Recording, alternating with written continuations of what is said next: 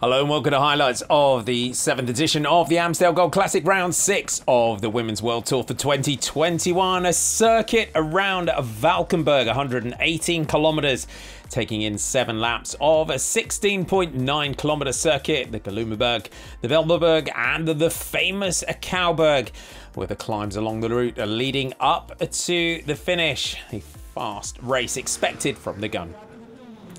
The early stages of the Amstel Gold was like throwing a match into a box of fireworks as they came in to the final laps. It really had been a gradual whittling down process to the select group. Unfortunately, a world champion Anna van der Breggen in the rainbow jersey not making it through to the front group after recent sickness. Lucinda Brand launching multiple moves off the front for Trek Segafredo. The world cyclocross champion really has found her road legs. She went clear with Ashley Moolman-Pasio and Grace Brown, but it was the teammate Katrina Allerud of Annemiek van Vleuten that brought things back under control inside the final 30 kilometres and the final couple of laps. Grace Brown of Team Bike Exchange going clear with Paulina Royackers of the Liv Racing team.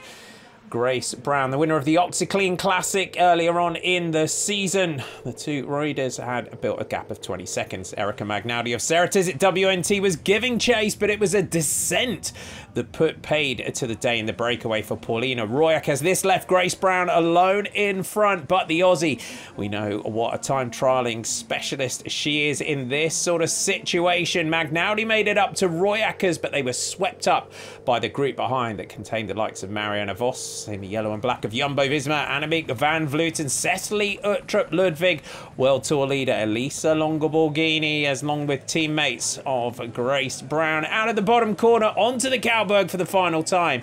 And it was a trademark move by Annemiek van Vleuten, but 2019 winner Cassia Nieuwiadoma of Canyon SRAM ground her way across the gap with Marianne Vos right on the wheel. Nieuwiadoma would make it clear it would be Elisa Longo-Borghini of Trek Segafredo wearing the World Tour leaders jersey that got up to her inside the final couple of kilometres. They were looking for the Flamme Rouge, and a game of cat and mouse played out at the top. In 2012, the Valkenburg Worlds, it had been Marianne Vos that took it from Rachel Needham with Longo-Borghini in the bronze medal.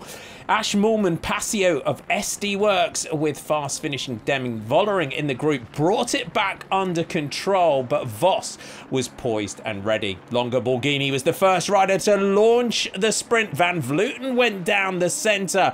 Marianne Vos, who had looked incredible throughout the day, would come to the line with a fast finishing Demi Vollering throwing her bike at the line to take second place. Vollering had missed out on Brabantse-Pijl in a similar manner. Marianne Vos, though, on this occasion, not celebrating too early. The Amstel Gold belongs to the greatest of all time.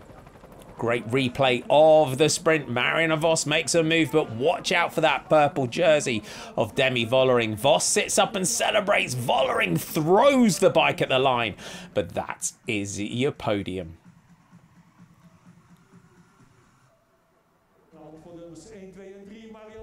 Marianne Vos on the top step of the podium, looking phenomenal in 2021. Takes it from SD Works, Demi Vollering, and Movistar's Annemiek van Vleuten. Amanda Spratt, Soraya Paladin, Mavi Garcia, Cecily Uttrup Ludwig, Elisa Longo-Borghini, Ash Moolman-Pasio, and Cassia Nieuwiadoma, your top 10.